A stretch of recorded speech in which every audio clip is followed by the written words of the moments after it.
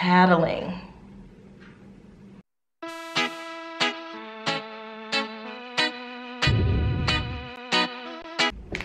Hi guys, welcome back to my channel. This is Toya from the Classy Sassy Teacher. I know it has been a while since I've done a video. If you have not seen my hiatus / planner update, please go check that out because I won't be going into details of why I took a YouTube hiatus in this video because I have a lot of planners / teachers out there, so hopefully that you've already watched that, and if not, there is a link at the end of this video and a card, as well as a card coming up across the screen to just kind of give you updates on why I took a hiatus from YouTube. So now that I've said that, I want to talk about the title of this video, Reflections of a First Year, First Grade Teacher. And I want to talk about my first part of the year. So a full semester is done and I have been teaching first graders for 5 months, and I have some things to say. So let's talk about I'm going to talk about things that I loved, things that I didn't like so much, and plans for the new year. So here we go.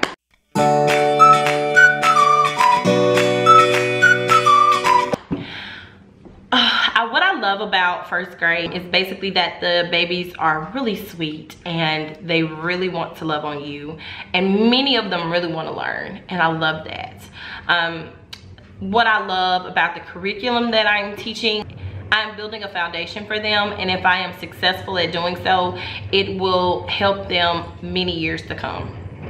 And I love that part. And thirdly, there's so many fun things and cute things that I can do with my kiddos at first grade, in the first grade level. And for those of you who don't know a little bit about my previous teaching experience, has been basically upper grades. The lowest grade I've ever taught is 4th, and this is my first time teaching below 3rd grade. So there are many pluses and minuses to both of those situations, but I love the cute things that I can do with my kids and how excited they get when we do new things that I would think is simple to them, I guess. It's great.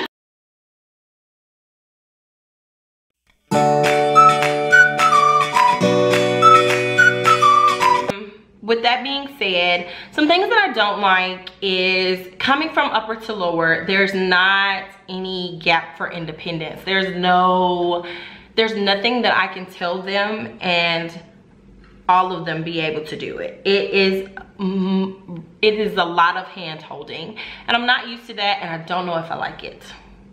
Is that weird?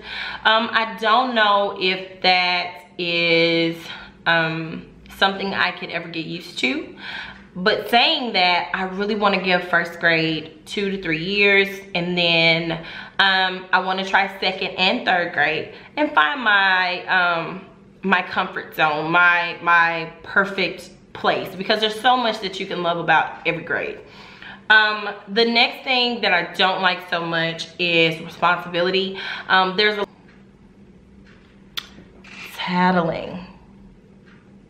tattling, yeah. That is the thing that I dislike the most. It's a lot of tattling and he said, she said, and oh my goodness, and a lot of tapping, and I don't really care for that kind of stuff, but I know that they're babies, but it was a very deep learning curve for me when those things came about.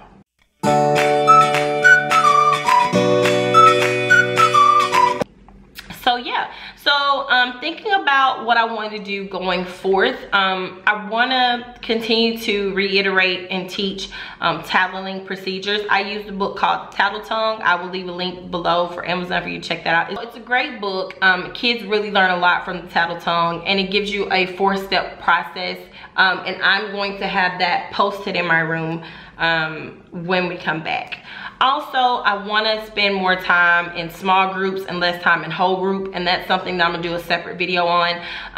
But I am really just watching all of the webinars that I can find and chiming in on chats and discussions. And if you guys know of any, please leave a link in the description, leave a link in the comments below, and I'll be happy to check it out. But I just want to minimize whole group and spend a lot of time with small groups, because I can already tell those students that are very low, that if I don't catch them in January and February, then they won't have a successful year. And I'm all about succeeding with 100%, because and I know it's not always possible, but I want to do everything I can to hit as close to that 100 mark as possible. I don't want to leave any kids behind. So yeah, so I will be doing vlogs in the upcoming school year. It'll probably be 1 video a week for teaching, 1 for planning, and I'll go into I went into detail about that in the where have I been / planner update video, so make sure you check that out, just so that I can have some life, work, hobby balance, I guess you could say. So guys, I am actually getting ready to head out for Christmas break, but I wanted to hop on in my classroom and do this video and then give you guys a quick walkthrough before I leave. So I'm gonna do that walkthrough for you guys and I'm gonna come back.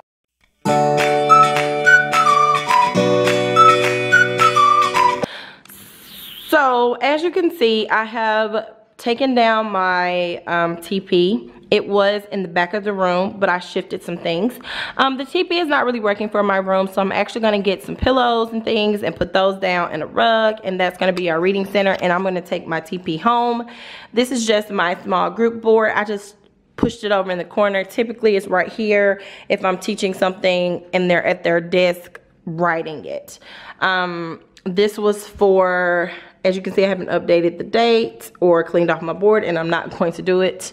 This is my spelling and phonics pocket chart. That's where I put all of our spelling words and our phonics skills for the week. This is my focus wall for reading. I had some girls pick up that and they turned it sideways, but it should be up and down. So as you can see, I'm missing my essential question, and I'll be putting all of that up when I come back to school.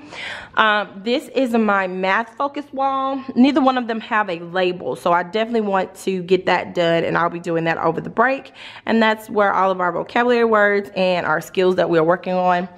On my blinds, as you guys can see, I have some anchor charts for some skills that we've been working on. This is my writing center. I just have a board pressed up against there. And what I have here is some must do, may do, turn in buckets. If you guys want this, I will leave a link to my TPT, and you guys can grab those, and they are free. This is the most unorganized area in my room, and I don't have time to like just take the time to organize. So that's one thing that I want to work on in the upcoming year. So I just have lots of supplies over here. This needs to go home with me today. I have lots of supplies down here and storage space, but it just needs to be organized. Finally, my computer area is back here. It's very crammed. I'm planning on doing something about that. My small group area and my teacher area, where I just kind of keep everything there. And I do have my filing cabinet turned backwards. That way I can kind of use it as a magnetic space, and then I can come over here for anything that I need. And in my small group area, I just have a few buckets and baskets that I can use. And this is their cubbies.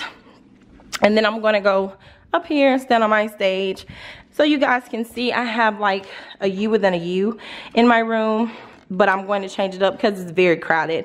I have 23 students in a very small space. Thank you so much guys for sticking with me, even though I have been missing in action. I really appreciate it. I will have some videos coming up for planning, and possibly one before New Year's for teaching, maybe not, but there will definitely be a vlog posted in January in the new year.